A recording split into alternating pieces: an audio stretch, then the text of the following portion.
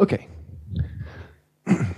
So we finished yesterday with averaging, and we finished with a little example. So we had some, I cannot remember the exact equation, but we had a slow variable that was coupled to an oscillator that was somehow, I think there was an x squared here, that was fast, so this oscillator was moving around here. If this is Q and P, and we said that we can find reduced equation as an average over this slow equation over the measure induced by the fast dynamics. Okay? So the measure in this instance, since this is just a linear oscillator, we know because we know the oscillator just goes around like this with a frequency that depends on x. Okay? So we can just integrate over time here, which is a way to parameterize this invariant measure. So what we ended up with was some x dot was an f of x, which was just the f of x and p and q over the invariant measure that's conditioned on x, because the frequency here, how we go around here depends on x. And now I write this d, well, this is dq and dp. So for this linear oscillator, it's quite easy to find this invariant measure. It's just, you know, the delta measure so on that circle. But let's say we don't know what this measure is, we can't solve this equation here, then we can still make sense of this equation by invoking Birkhoff's ergodic theorem and saying we just evaluate this as a time average. So we could say this will be the time average, time goes to infinity, of f of, and again I should write this as my capital X here, f of x, and now I have p of s, q of s, ds. So even if I don't know it, we can measure it somehow if we're given a time trajectory. We estimate the measure through the time average. Okay? So today I want to start talking about stochastic model reductions. And this will have two aspects. Well, we'll have two methods. We'll have the method of averaging and then an extension, which is the method of homogenization. Yes? Yes, that's correct. So I first want to start with looking just at stochastic systems, okay?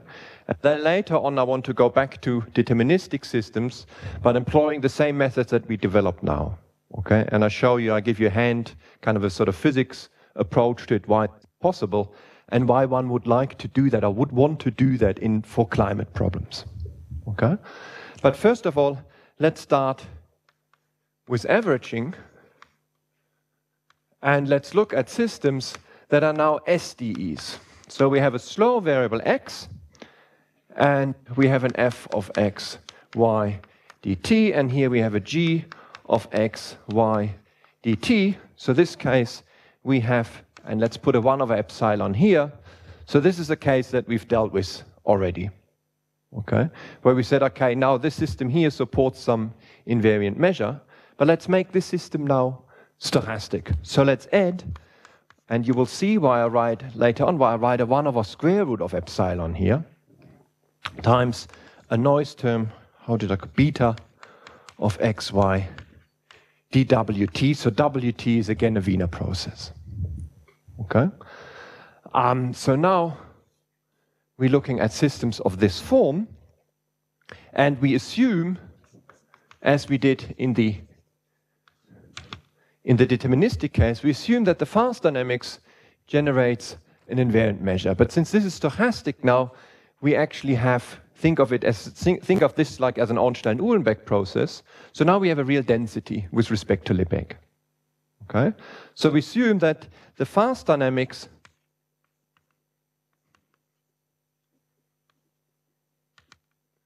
is ergodic. And we have some measure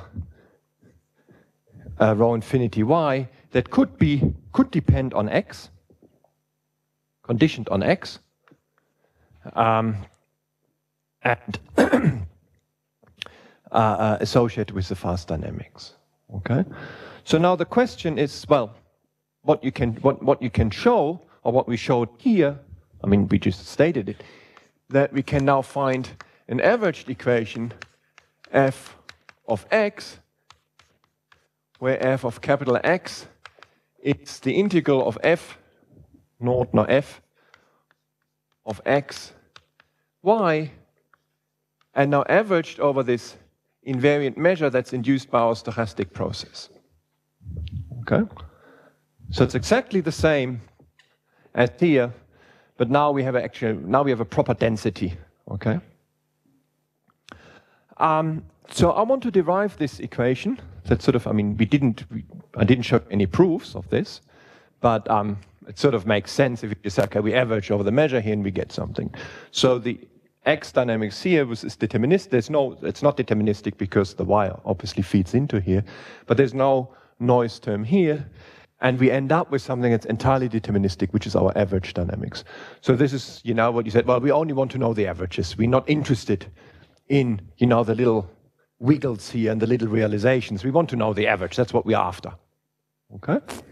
One of you kind of made that comment. So this is the equation that tells you, okay, that's kind of the average behavior. Yeah? But I want to derive this equation now with our machinery of the generator. Okay? So I want to derive, because it's a machinery of these linear PDEs that will be helpful if you want to extend this method to cases where we might want to say, well, okay, it's not quite the mean behavior. There should be some noise disturbing it. Okay? All right. So what we're going to do now is perturbation theory.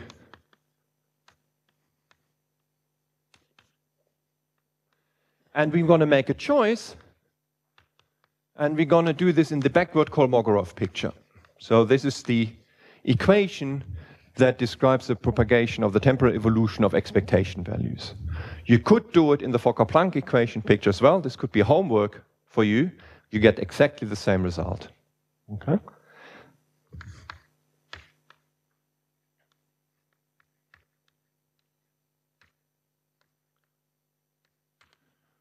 Okay? So that means we introduce a v that depends on x, y, and t, and that we define as the expectation value of some observable, let's call it phi, of x of t, y of t, given that x of 0 was x and y of 0 was y. Okay?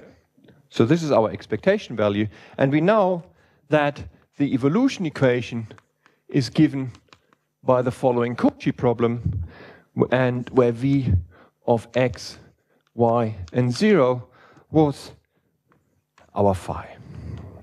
Okay? Of x and y. Okay. So let's write down this Cauchy problem. And then you see there are lots of epsilons here. We need this epsilon to make this equation fast. Right? If epsilon is small, y is fast compared to x. So it means in one time unit of x, y has already explored all its available phase space and has equilibrated such that the statistics of y is now determined by this invariant measure, invariant density rho infinity. Okay? So x does do hardly anything.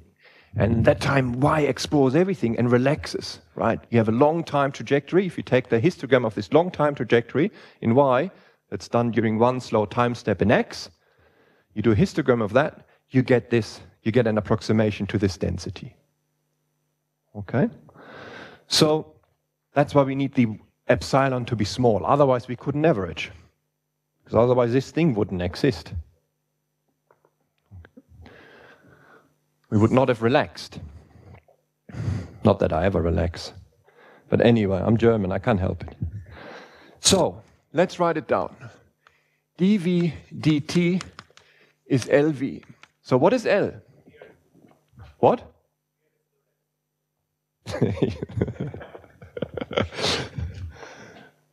So now we have to get the generator.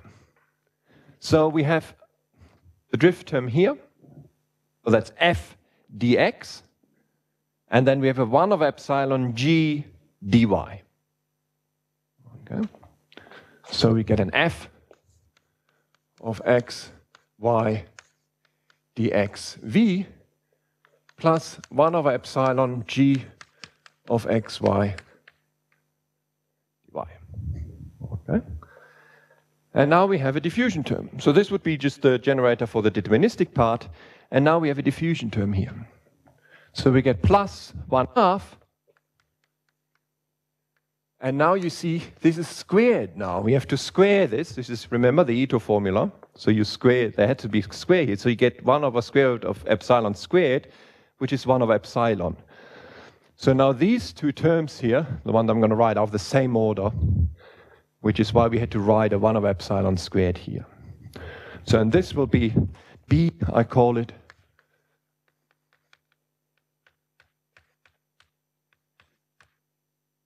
V, where B is just B, what did I call it? Beta. Beta transposed. Okay? So this we derived, this was the formula, it's basically Ito formula, but it's the expression for the generator for a stochastic process. Okay? So now these two are the dominant terms. The 1 over epsilon are the dominant terms. So what how I want to write it, I want to write this as 1 over epsilon L naught plus an L1. So my L naught would be the generator associated with the fast Y dynamics.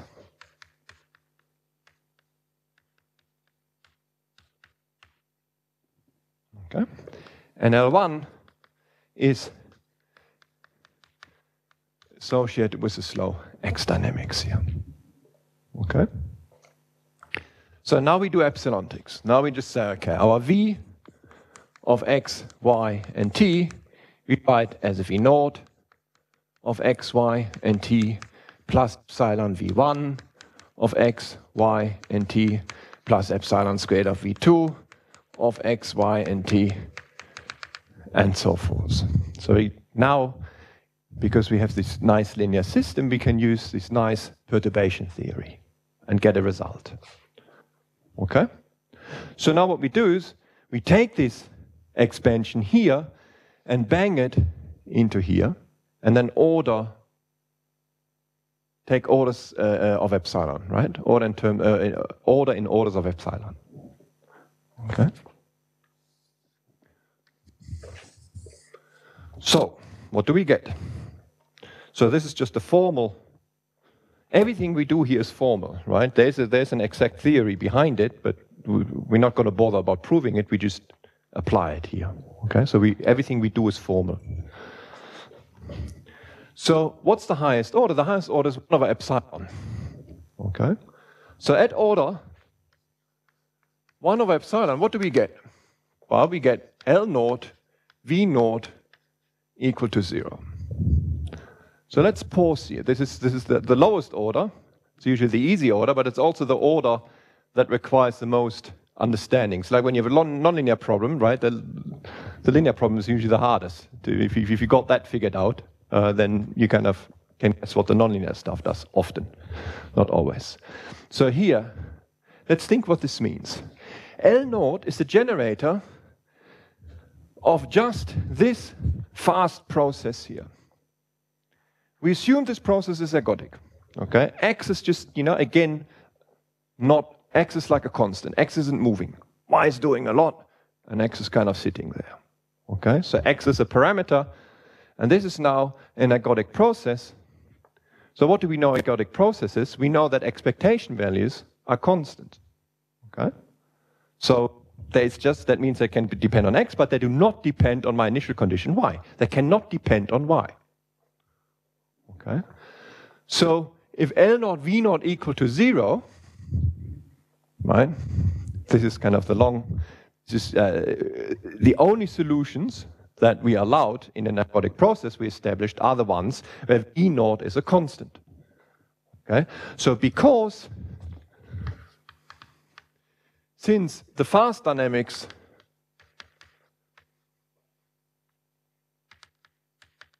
is ergodic, V naught, let me just write V naught constant is the only solution. So constant just means it does not depend on y. It does not depend, remember this picture of the system that was non-ergodic, where we could define an average here, we could define an average here, but the average now would depend on, do you start in here, do you start in there?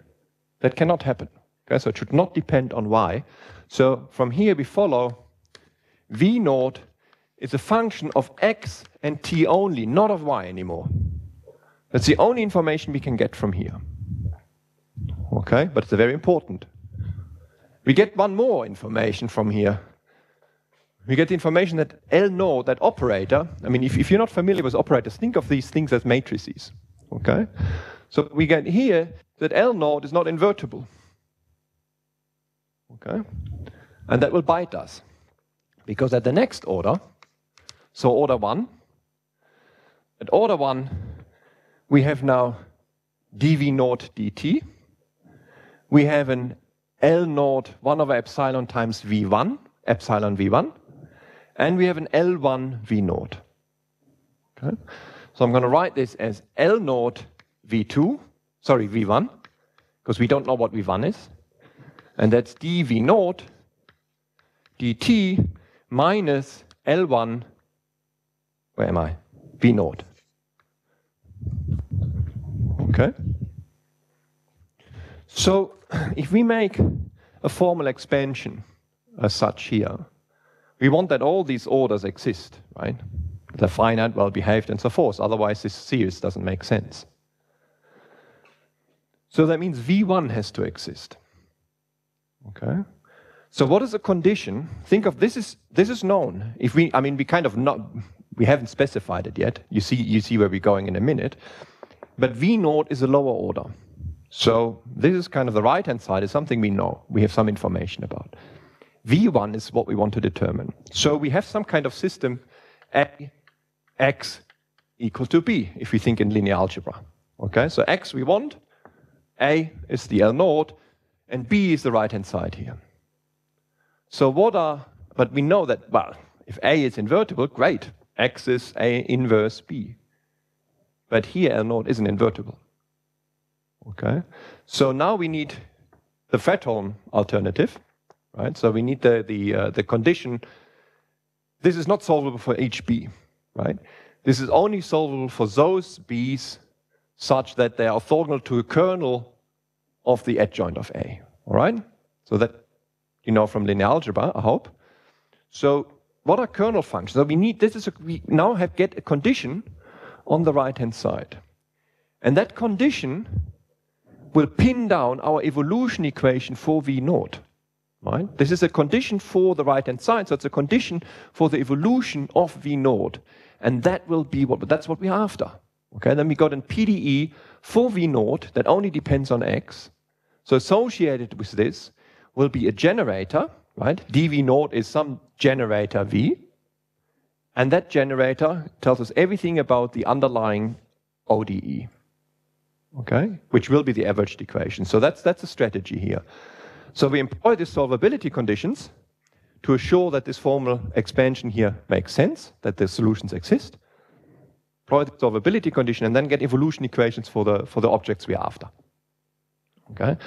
So let's think about the solvability condition. We need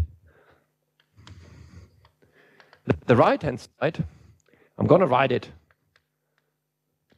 sort of in this form here. So this is the right-hand side. Is orthogonal to some kernel function, how do we call it? W, okay, such that W is L naught star W is 0. Okay, so it's to be orthogonal to a kernel function of the adjoint. So the adjoint is L naught star. What does L naught star do? L naught star is the adjoint of the generator. So that's the one that's in the Fokker-Planck equation. So the condition L naught star W equal to 0, that W is what?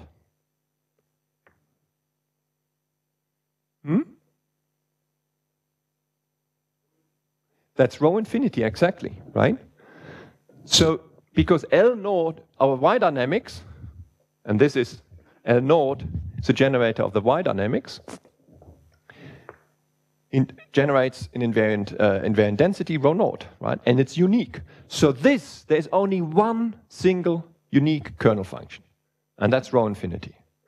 Well, this is great. So what do we write? What is our the solvability condition is now?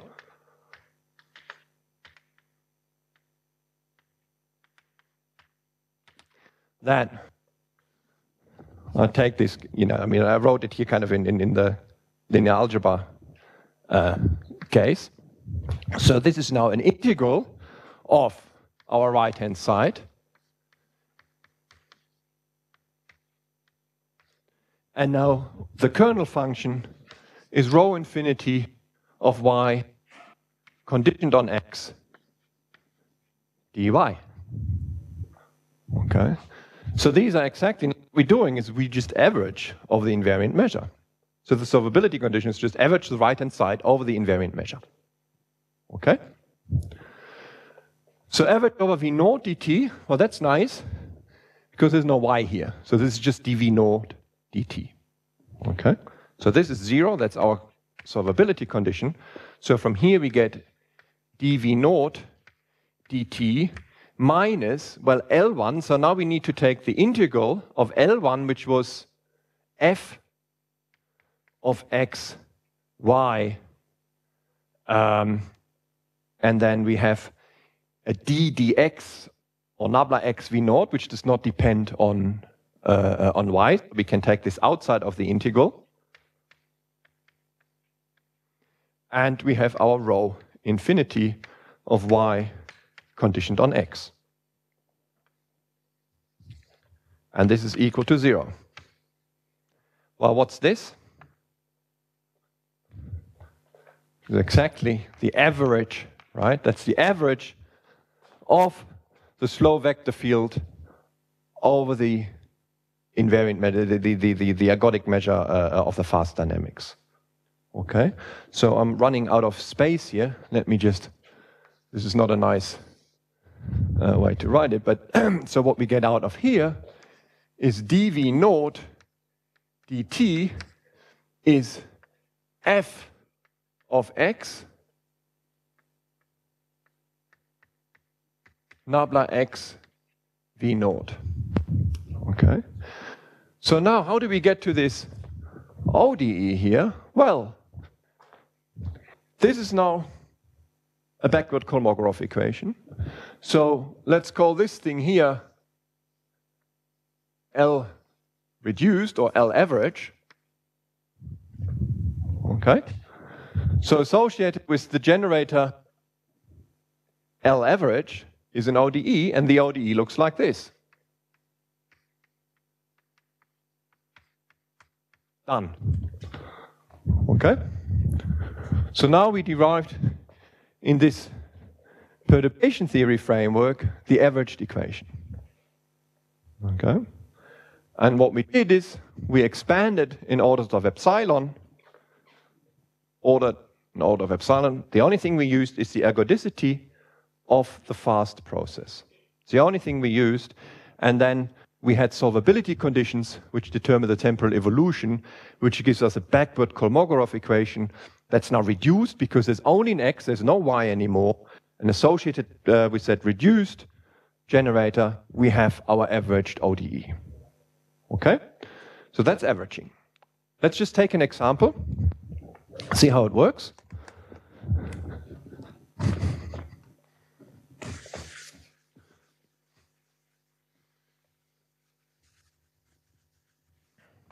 I have one, right? Yeah. So let's take an example. So dx is x times 1 minus y squared dt. And we have dy is minus alpha over epsilon y dt plus square root of lambda over epsilon dw. So this does not depend on x here anymore. Okay, so mathematicians call this a skew product system.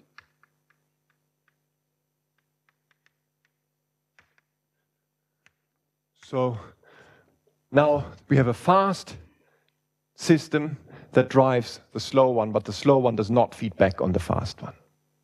Okay? And this one here we recognize as an Ornstein-Uhlenbeck process. Okay? So we know what rho infinity is, so we can actually do the calculation. Okay? We discussed the Ornstein-Uhlenbeck process, we discussed the moments, we discussed the Gaussian invariant density and so forth. So we can use that. So the ergodic measure of the OU process is a Gaussian.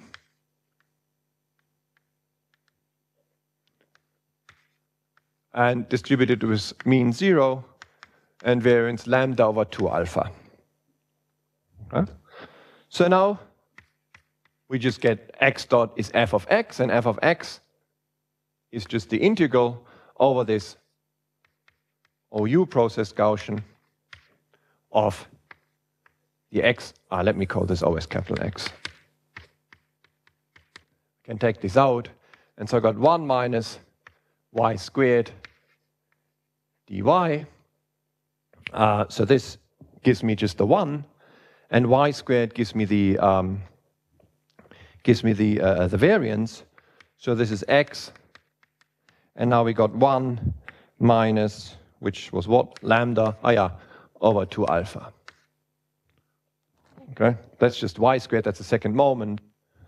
So that's this guy here. Okay? So you see that if lambda is less than 2 alpha, our average vector field is positive, so x goes to infinity. Okay? And if lambda is less than 2 alpha, then the average vector field is negative and x would go to 0. Okay, so in this case, you see lambda gives me here the intensity of the noise, right? Multiplies how strong the noise is. So here you see that that's bigger. That when it's very noisy, we stabilize the system. So noise can be stabilizing as well. Okay, but what happens? What happens in this case here? When lambda is 2 alpha, f of x is 0. So what does x do? So the averaged equation says, you don't do anything, you just stay there. Clearly that can't be the case, because you constantly kick it. Okay? So now the question is, how do we get the stochasticity back into this deterministic equation? Okay, so in this case, averaging doesn't tell us much. Okay, so we know for averaging, I didn't state that, but I didn't write it down. But on times of order 1, the solutions converge. Okay, of the averaged equation and of the full system. However, if you go to long times, that can't be true, because you will have these excursions, and if you wait long enough, you can get very big excursions. Okay? So that tells us that if we want to learn about these stochastic effects, we have to go to long time scale. So only on that really long time scale, these kicks here, these fast kicks, have time to accumulate, and give us a deviation from this average behavior. Okay? So what we're going to do is something that I always hated as a student when the lecturer just kind of wiped out things. But I make the 1 into a 2, and I call this homogenization.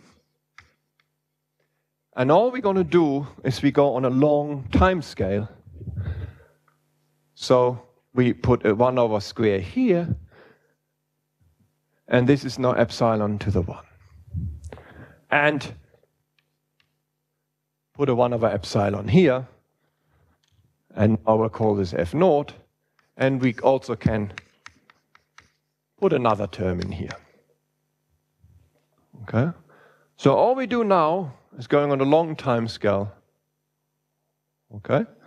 So I'm going to wipe out so that you have a chance to write this up somewhere. And then we do exactly the same spiel. Now we have a machinery, and we can just let it work, do the work. So we're going to do exactly the same perturbation theory, and then see where it gets us.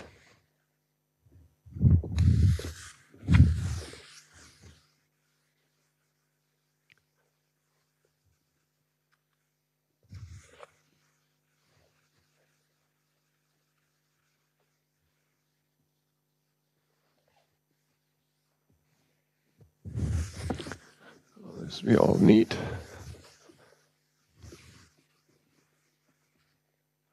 Okay. Yeah. Going to the next part. No.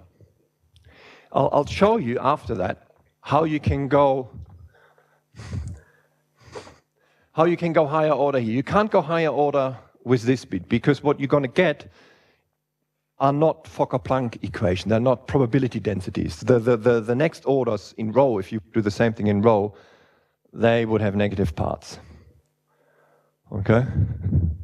So you can push it, and it will tell you something, but it won't tell you about the homogenization limit. Okay? So you're not going to get the homogenization.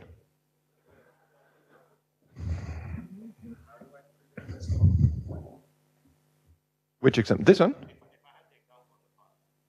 Yes? You would need to wait for longer. So waiting for longer, I just put the 1 over epsilon squared there. You get it? Oh, I just put it there. Because this is no different system. This is, this is a luxury. Okay? It's not related to anything from here. Okay? Just so that you could have that. Okay? That's right. It's not necessary. It's just nice. This will give you an average vector field. This bit here will now give you the noise contribution. Okay? So let's do the whole game again.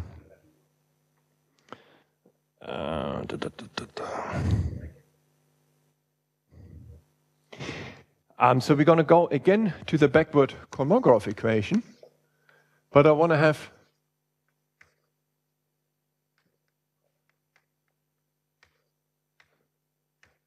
just one remark. If we were to go to the Fokker-Planck, in the Fokker-Planck picture, then what would hope to get is we have the full density of the slow-fast system. And if we do a reduction, then what we kind of do is we split this measure, we write it as a product, sort of independent processes of some rho on x and t. And this will be our reduced the density of the reduced system, so that would solve, in this averaging case, it will solve a Liouville equation, and in the case that we're now going to discuss, this will be a Fokker-Planck equation. And this is just the ergodic measure of the fast dynamics. Okay? So this is just a remark. So let's do it. We now have a d dt. V is LV again, right? So what is L? Now we got 1 over epsilon squared as our lowest, as our highest order. We got a 1 over epsilon, and we got an order 1. Okay, so we can write our L as 1 over epsilon squared L naught plus 1 over epsilon L1 plus L2, where L naught is again our the generator associated with the fast dynamics.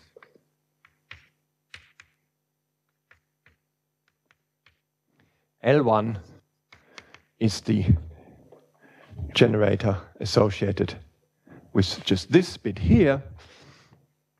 So this is F naught. And L2 is our luxury term in here. And again, we make a formal expansion.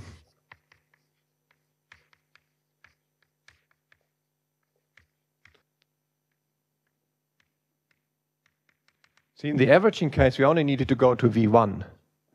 This time you'll see we have to actually include V2.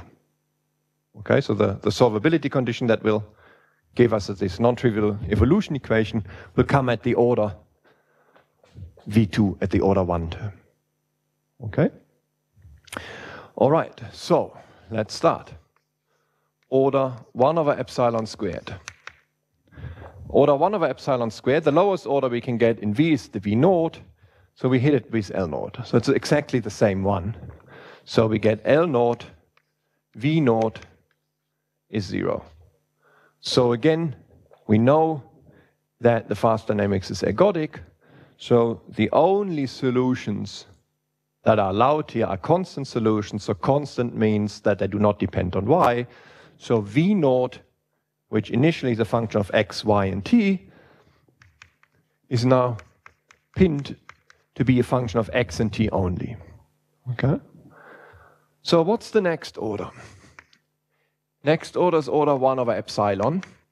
So we get L naught V1. And this is now, what is the other one? Now we get a V naught on L1. Okay? L1 on V naught. So minus L1 V naught. So let me write this down. This is minus F naught of xy nabla x V naught.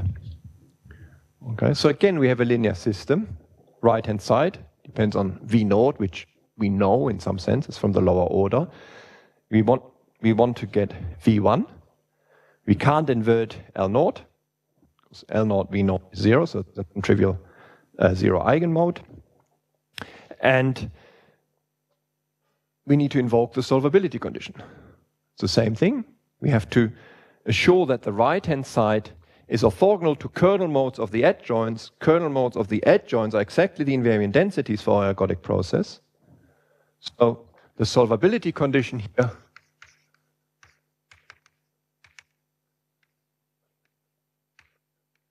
is that the kernel modes were the rho infinity of f naught of xy, well, and this one here does not depend on y, I can take it out of the integral. Okay. Well, this thing here, that was our f of x back here. Okay. That's the average over this slow vector field here. Okay. So that's exactly the case here that we're looking at. We have to be looking at that case. If we employ this method here, we're not looking at those cases. Okay? We have to be looking at this. So from here, we need to require that the average f here, so the f naught x, y, rho infinity, yx, dy is 0. Let me just write this as f naught equal to 0. Shorthand. Okay, in angular brackets. Okay, so we can't look at all those cases. We're restricted to this case here, where we can't, where where averaging would give you trivial dynamics. Right? Nothing happens. Okay. So next order. So next order is order 1. Order 1 is always a good one that gives you a DDT on V naught. Okay. So at order 1, we get L naught V2 is dV naught dt. That's nice. And then we got minus L1 V1 minus L2 V naught. Okay? So again, right-hand side has to be orthogonal to kernel mode of the adjoint of L naught. So we average the right-hand side.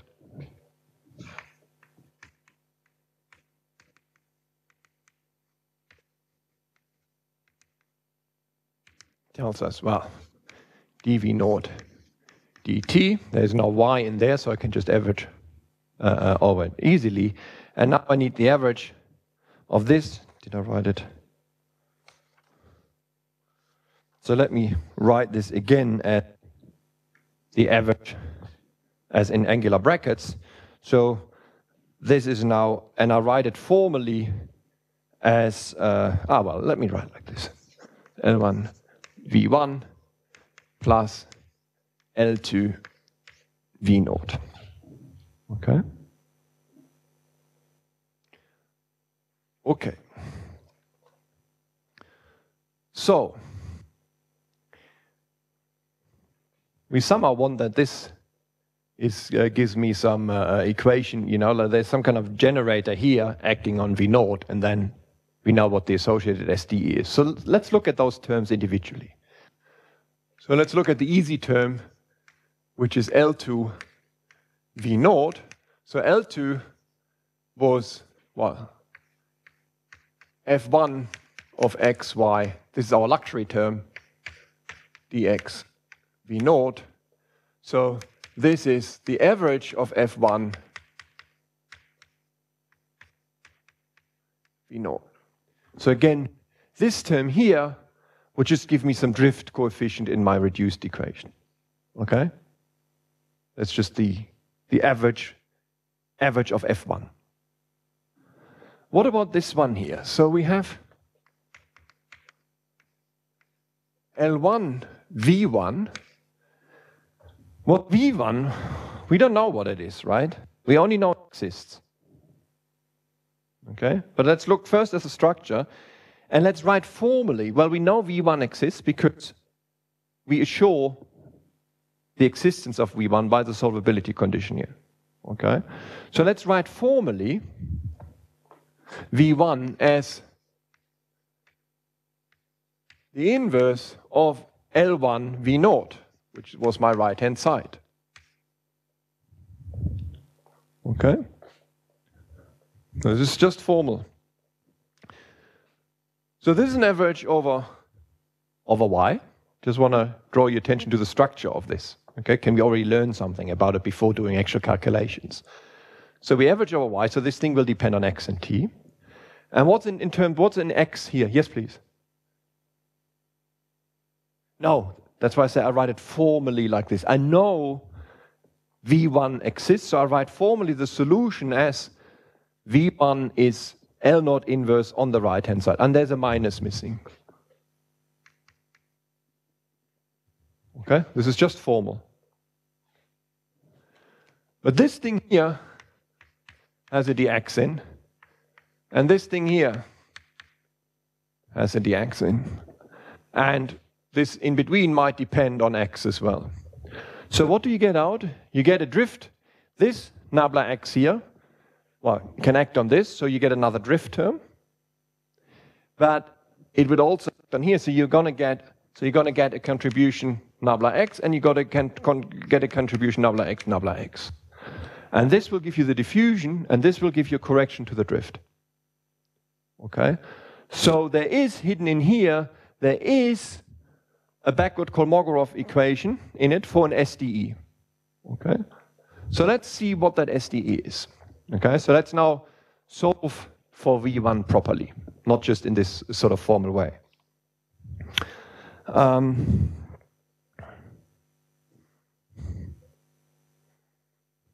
Okay. So now we find explicit an explicit equation for V1, and I want to do this in two ways.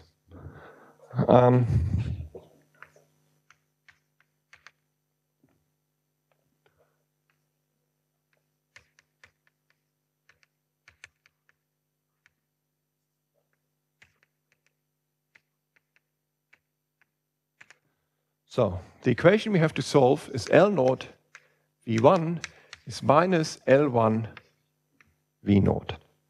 So this is minus F naught of xy dx V naught. Okay. So let's make an ansatz and let's write V1 is some function r of xy, and we have our dx V naught. Just depends on t. Okay. Note that we can always add a kernel mode of L naught. So any function that only depends on x and t, if I hit it with L naught, gives me 0. So you can always add such a kernel mode here. Okay? But as it would turn out, these kernel modes don't matter in the calculation that we're going to do here, so we just ignore it. Okay? They will not alter the result. Okay? You can check that. You can, like, once we've done this, you can just say, okay, let's just carry this R through and see what happens. But I don't want to do that now. I'm just telling you that, and you can verify it. Okay? Okay. So in simple examples, you can actually make an ansatz for R as a function of y, usually polynomials or something, and then you can solve it explicitly. But I want to do this in a sort of, I want to get a general expression for it that tells you a little bit more about the structure of these reduced systems. So the function R solves what's called the cell problem. So the cell problem would be L naught on R is minus right-hand side F naught of x and y. Because the nabla x v naught, we cancelled on both sides. Okay? That's absorbed already in our R, in our ansatz for V1. Okay. So the solution R exists because of our solvability condition. Right? F naught integral of F naught over the invariant density, fast density is 0. So this really has a solution. It's solvable. Okay? So remark, this has a solution since F naught average 0. Okay. So now let's use this solution to express minus this expression here. So we got minus L1 V1. So we write this as minus L1 L naught minus 1 L1 V naught. Sorry, this is minus. So this is now L1 and L naught L1 V naught I express now through my R and write this as R nabla x V naught. This is an R. Okay. And my L1 was my F naught dx. And now this will be R dot V naught. And I can write this now. So now you see how, so I just use the R as a solution here, right, as a placeholder for the solution, so that we don't have to write the L naught inverse. Okay? And now we can see we get a drift contribution if we just hit the r with the derivative, and we get a diffusive term if the derivative here acts on that term. Okay, so we can write this as, I'm first going to write down the result, F naught, then R transposed, and now matrix, this is a matrix, so matrix inner product with, this is our diffusive term, and then we have this acting on the R times, and I'm going to define how a gradient x acts on a vector valued function, F naught. So this one here I just define as dRi over dxj. Okay, and this one, yeah, this one we already had, right? So, but let me define it again. This would be d v naught, d squared v naught, dxi, dxj. Okay. So now we have a reduced backward Kolmogorov equation. Or maybe I leave it here. This I don't need anymore.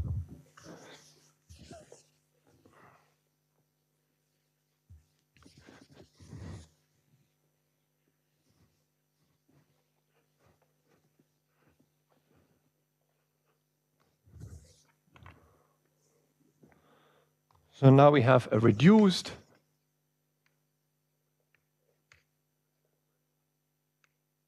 backward Kolmogorov equation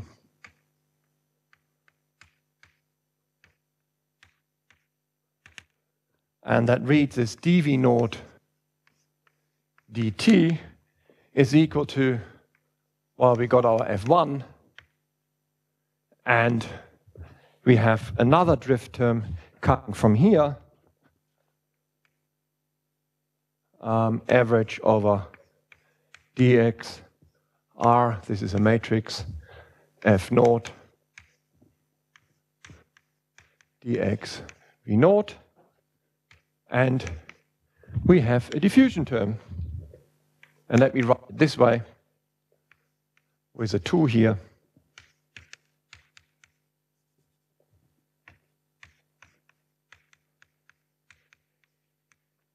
Okay. So now we have, this is sort of our drift, and this bit here is our diffusion. And associated with that, we have an SDE now. Okay? So the stochasticity of this underlying fast stochastic process seeps up into the slow time scale on very long time scales. Okay?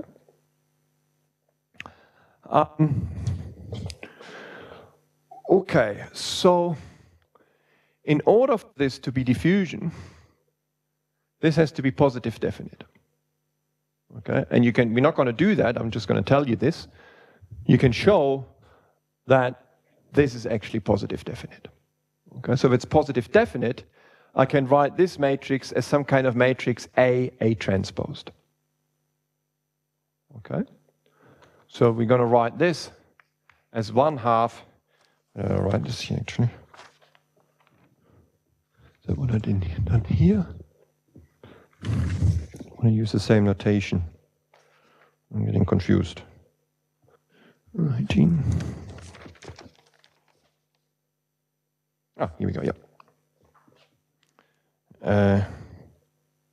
So I want to write this as 1/2, yeah, I call it A transposed. And now we would have our SDE would have the drift term here and would just have an A on dW. Okay? But to solve this, there could be several A's solving this equation. So what does it tell us? That brings us back to that one comment here. Well, all we're interested are averages. Right? Who said that? Who wanted only the averages? Someone who was sitting there. You did. Right? You see, what you're going to get out. So you have a backward cosmography equation here. You have something like this, and you want to express it as some kind of A transpose, and then you know the A is the diffusion in your dx is drift coefficients dt, plus now your A dwt. So this is not uniquely defined here. So you can get different SDEs down here. Okay? But all these different SDEs, they will have the same averaged behavior. And that's where you, again, your comment said, well, we're not really interested in getting the exact path, you know, of a process. We're interested not just in the mean, but in the statistics. Okay? Before in the averaged equation, you were only interested in the mean. Okay? And what we're trying to do now is we're interested in the statistics. So we also want, you know, other moments to behave the same way. Okay? So we can get different pathwise behavior, but since A transpose is fixed, we get the same backward cosmograph equation. So the averages, and also in the if we go to the adjoint picture of the Fokker-Planck equation, the densities will behave the same way. So the statistics will be recovered, not the pathwise. So this was a good comment, and I think in the first lecture. So when you say, well, we're only interested in the average behavior, it's not quite just the average, but it's the statistics that we want to recover. We're not interested in individual behaviors here. Okay.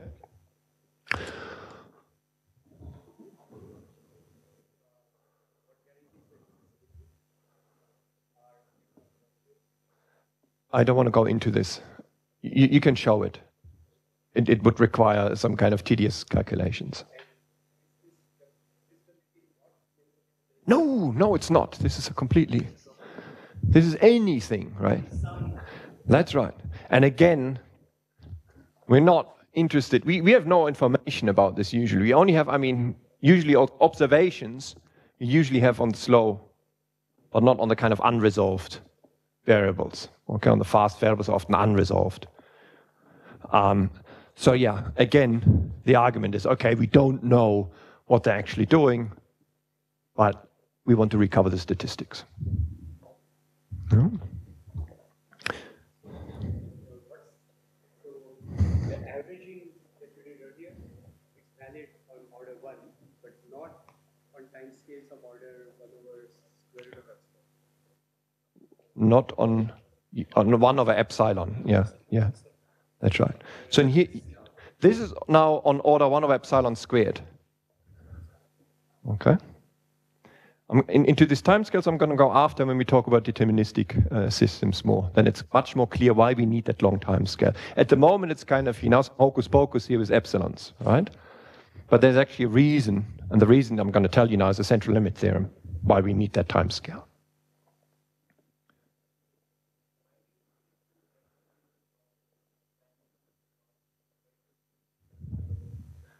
Oh, this was, you remember we started, ignore everything that's green and put a square root here.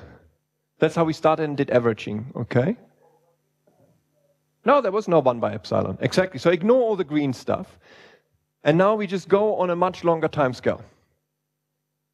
So we transform time in some sense to 1 over epsilon here, right? So we put a 1 over epsilon here, 1 over epsilon here, well, and here you have to scale differently. Okay?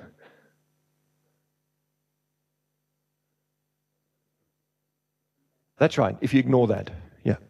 So that's our luxury term, right? Where we just say, okay, we've done that, but let's just put another one in. And that one doesn't do any harm here, that just gives me average behavior. Okay? That's right, that's correct. That's right. That's right. Okay,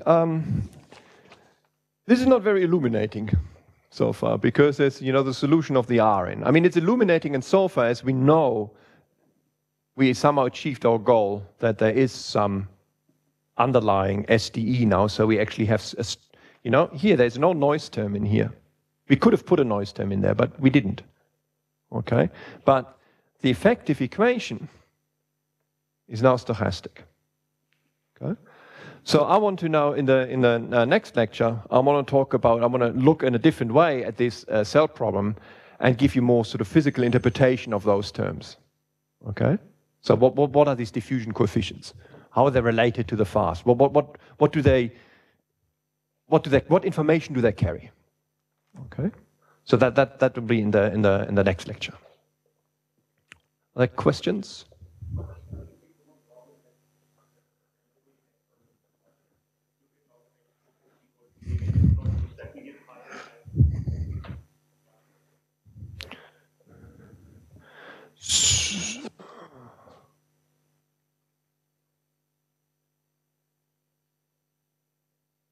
So longer timescales, the different questions to going to higher orders, right? So longer timescales is different to the question that Amit asked about going higher orders in V node. So why do we stop at this order? Is because of the central limit theorem, because we get, like, you can sum up more and more and more variables, but you will still get the noise. Okay?